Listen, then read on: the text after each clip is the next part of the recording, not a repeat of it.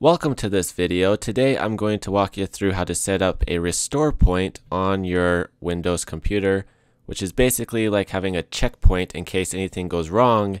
You have a point that you can revert the system back to. And so this is really easy to do. All you'll need to do to get started is just come down to the Start menu and type in restore point. And the top option will say create a restore point. Just go ahead and click on it to open it up. And you'll get this little window.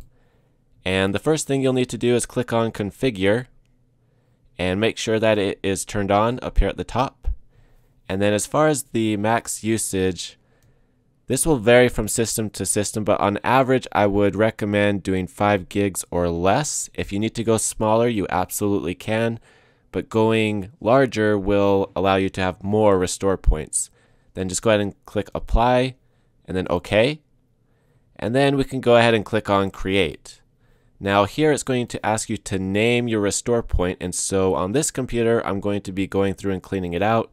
So I'm just going to call my cleaning. Again, you can call yours whatever you want to call it. And then I'm going to go ahead and click on create. And then once you get this window, you know that the restore point has successfully created itself. Now if you get to a point where you need to use that restore point, just come back to this same window, but click on this option right here that says System Restore. And then you'll click on Next.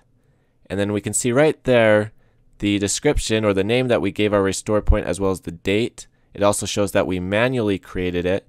We can click on Scan for Effective Programs, so it will tell us what will happen when we use this restore point and what will be changed. And it will give a list right here. Now, we haven't actually done anything, so that's why it's not showing anything detected, but on yours, if you've made some changes, it will list the changes right here. I'm going to go ahead and click on close. And then again, we've selected this one. We just want to click on next and then finish. And that will go ahead and revert us back to the restore point that we just created.